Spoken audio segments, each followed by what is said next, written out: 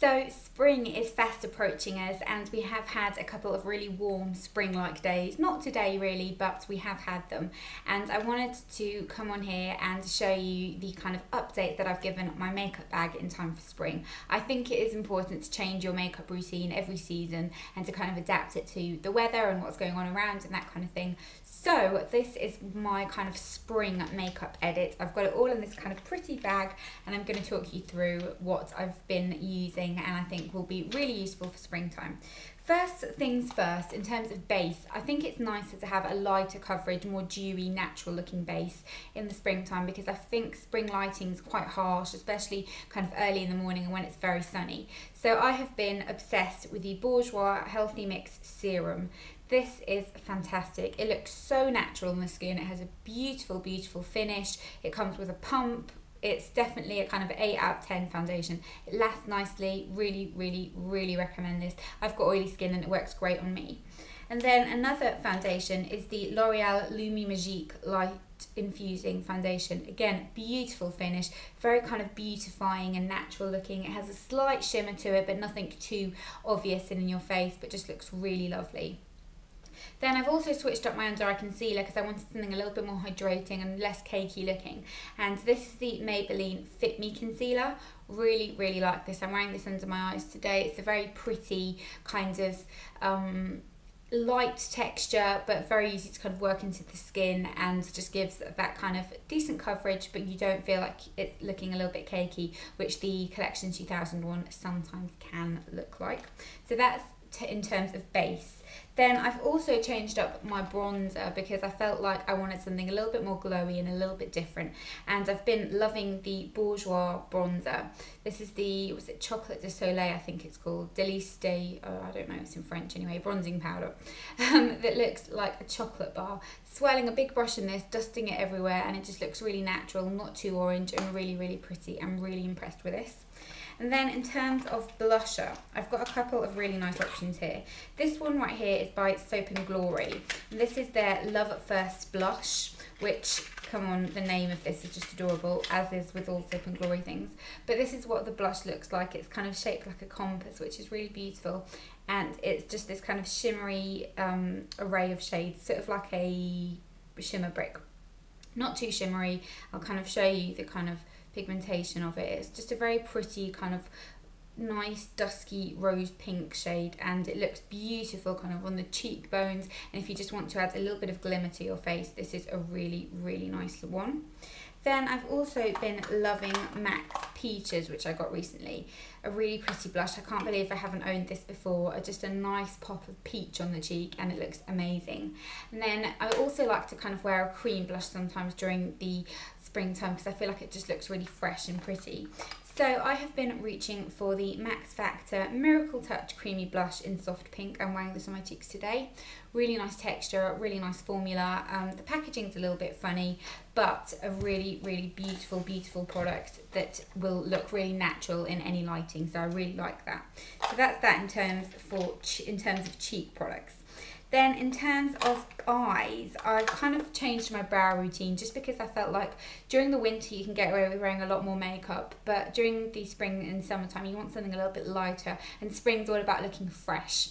So I've been obsessed with the Befefit Gimme Brow. This is amazing. It's just like a little mascara wand for your brows. I'm wearing it in my brows today, and it just gives a nice amount of definition without being over the top. And then for eyes, I've not been doing too much. I've been either going for like a really nice shimmery shade, which I'll show you in a minute, or this little set by Soap & Glory. This is in What's Nude, and it just has this kind of nice selection of mattes and shimmers, and they're not too bright. I tend to prefer sort of really shimmery golds and bronzes in the summertime, and for spring I like to kind of keep it quite natural. But I have been reaching for some shades from my Too Faced Natural Eye palette, which are these shades. So I like Silk Teddy, that's a really great one. Nude Beach I like, but the fallout of this is really annoying. And then Honey Pot and Push Up are kind of nice for the crease area, but I have been wearing the Soap & Glory one more than this. I feel like I don't like too done of an eye during the springtime. So that's what I've been using in terms of kind of eye shadows. And then I've also been using this Bourjois eyeshadow as a highlighter on the tops of my cheeks. This is in number 34, and I've just been using it on a fan brush on the tops of my cheeks to add a little bit of a golden glow. Really pretty. I prefer these types of kind of golden shades during spring, but a light gold rather than a kind of bronzy tone, because I feel like, again, it just looks really fresh and pretty. So that is that. Then in terms of lip products, I've got a couple here that I've been really loving. These are 2 chubby sticks. I've done a kind of full overview of chubby sticks that might be up soon, I'm not quite sure yet. But this is the Bourjois Colour Boost one in Peach on the Beach, which looks like this. It's a little bit broken, I need to give it a little bit of TLC. And this is the Revlon Colorburst Lacquer Balm in Coquette. Love, love, love, love this. So those have been kind of my choices. And then I've also got a nice peachy lip here from MAC. This is MAC's Ravishing. It's just a kind of nice, not too bright peach shade that I think is nice for this time of year. I've also been going a lot for the Rimmel Apocalypse lip, sort of, I don't know, could they call it a lip lacquer? Yeah. In Celeestail, which is this kind of pretty pink shade, because I think it really brightens up your complexion. And I've also been chucking on the occasional bit of gloss just to kind of liven up a look, and because it makes you look fresh and pretty. And I've been using this Revlon one a lot, which is, what's this called? Pink Pea. Is that what it's called? Pink Pop. The colour, the writing is kind of blurred off a little bit, but really pretty. It's not very pigmented, so it just is nice over whatever lipstick you're wearing. I really like that. And then I have just got a couple of nail options here that I did want to share with you, because I've been really enjoying wearing kind of nice spring colours. This is Barry M's, what is this called? I want to say it's called Mint Green, but Barry M, the names are never really that convincing. So this one right here, I'm wearing it on my toes, and it's a really pretty kind of mint colour. Then Essie Splash of Grenadine, a great, great springtime colour. I love this. Then I've also got 2 other ones from Essie. I've got Essie's Cute as a Button, which is just a nice kind of bright pink, but not too bright for it's summery. And also this kind of pastel pink from Essie called We're In It Together. I think Essie do great kind of corally pinks, like some brands like Revlon, for example, do great vampy colours and great reds. I think Essie's great at the kind of pastel-y shades, so I really, really like those.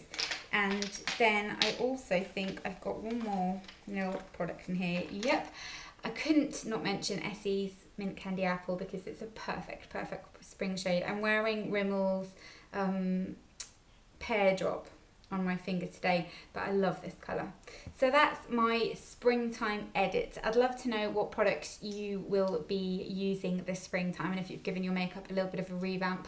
I've got a couple of spring themed videos coming up soon, a kind of spring skin detox and that type of thing, and also, like I said, chubby stick video. I've got a Mother's Day gift guide coming up, so I've got a bunch of really exciting videos coming up soon.